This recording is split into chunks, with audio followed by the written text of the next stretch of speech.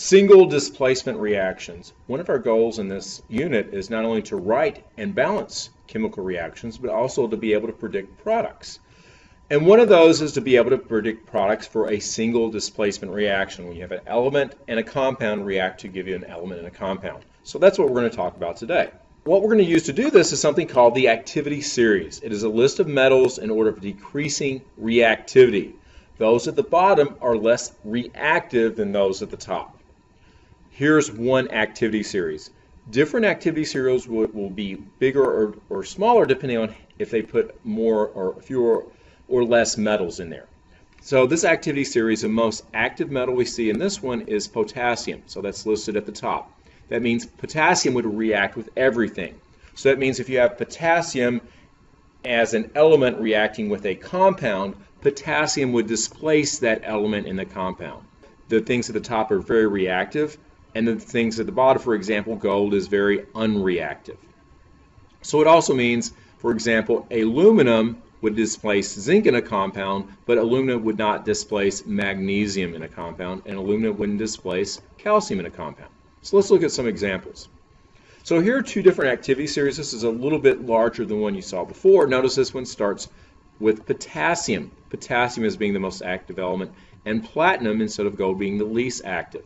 Now also next to that, remember we said that metals displace metals, but nonmetals can also displace nonmetals. Specifically, when we talk about that, we're going to be referring to halogens.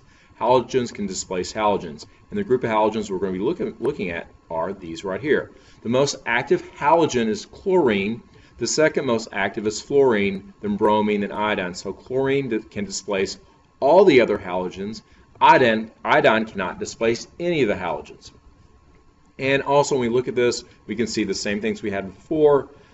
Chromium could displace iron, but iron could not displace chromium in a compound. So let's look at some examples. So single displacement reactions occur when one element displaces another in a compound. In displacement reactions, a metal, which is positive, can displace another metal, and a nonmetal can displace another nonmetal. Remember, nonmetals are negative. Some examples.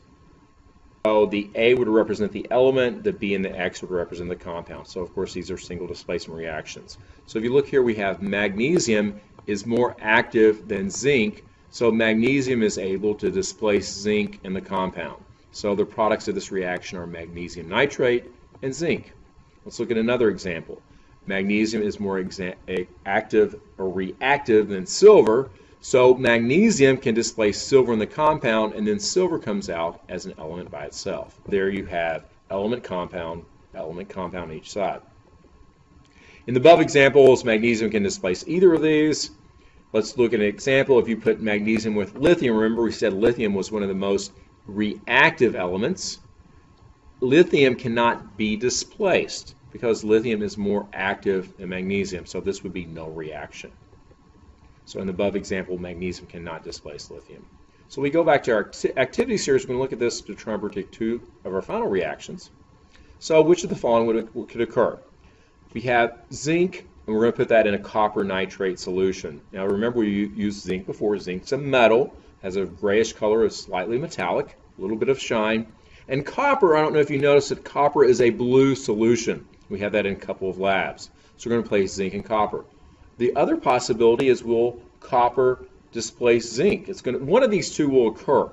Both of them cannot occur because one of these metals is more active than the other, but they're both not more active than each other. So the other example is if we put copper in a zinc solution, zinc's actually a clear solution, would that react? What we're going to do is go back to our activity series that we saw before. And in our activity series, if we compare zinc, there's zinc, and copper is down here. So since copper is less reactive, zinc can displace copper in a compound, but copper cannot displace zinc. So let's go back to our reaction. So for the first one should be the one that can occur because we said zinc is more active than copper, so zinc can displace a copper, but copper cannot displace a zinc, so that is no reaction.